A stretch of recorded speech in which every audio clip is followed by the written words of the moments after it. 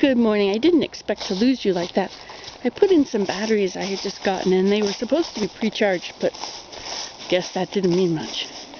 Okay, so now here's the hose that's attached to the hot water.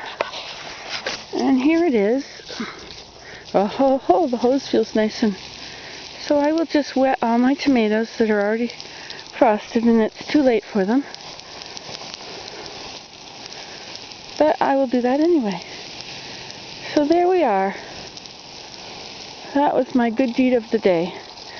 Now, if you plan to use your water during the winter at all, say you want to fill up your bathtub with hot water, or say your kids want to have a skating rink, whatever it is that you're going to, or maybe you've had an ice storm and your windows are all frozen and you need to spray water on them to warm them up.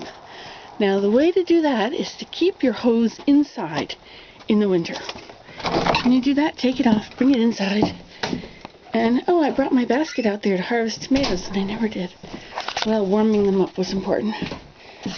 I'll just put it there. So, bring your hose in and keep it warm in the winter. Don't wait till it's frozen outside. Because if you've got a hot water hose, a hot water tap, all houses should come equipped with hot water taps.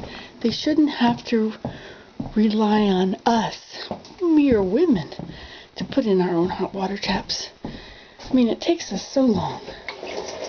Okay, so I've got to go drink a glass of water because all this talking has made me seriously thirsty.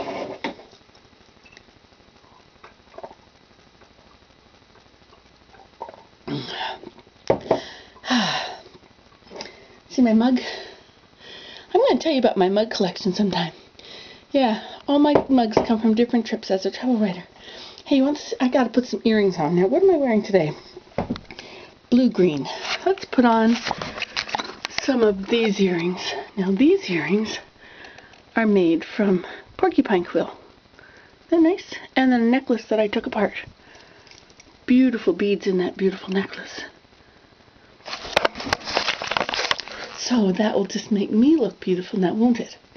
Only they're so long, they're probably going to hang and get hidden. There. Now, isn't that better?